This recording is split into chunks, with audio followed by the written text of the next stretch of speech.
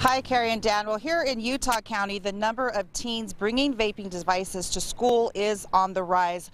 Marketers are getting very clever on ways to conceal these type of devices, and that's why health leaders are really making a push out there. They want to let administrators as well as parents know exactly what is on the market.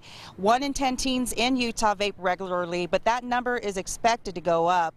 For example, in the Alpine School District, the number of cases involving vaping devices shot up from 12 to 120 in 2016 to 2017.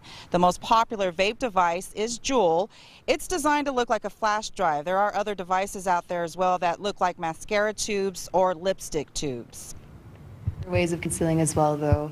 We've had administrators share with us mods that have exploded on Utah County school property.